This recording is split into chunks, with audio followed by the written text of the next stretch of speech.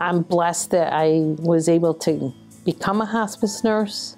I wanted to be a hospice nurse for the past 10 years, and people get into hospice and they don't leave, they stay. And that's why there's not lots of openings for employees. So it's a blessing for the people that are here.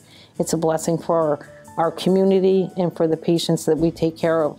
I'm just passionate about holding someone's hand when they're passing. It is definitely a journey, and they need somebody that can do that with them.